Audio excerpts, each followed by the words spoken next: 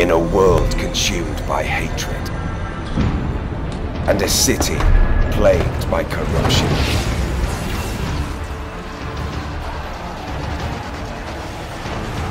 With world leaders losing their minds.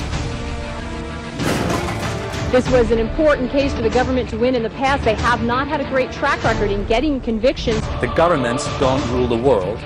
Goldman Sachs rules the world. Politicians lining their own pockets. The parliamentary expenses scandal has claimed another victim. And regulators who do nothing. The problems in the euro area are part of the wider imbalances in the world economy. Hope seemed a distant memory.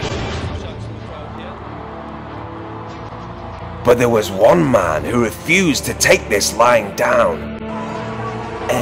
No, not him. This is criminality, pure and simple. No, and it has to no, be definitely not him. Yes, him.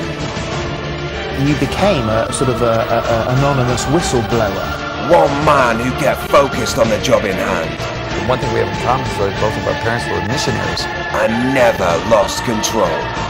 But you were writing this column while you were still in the band. One man who didn't take every opportunity to publicise himself.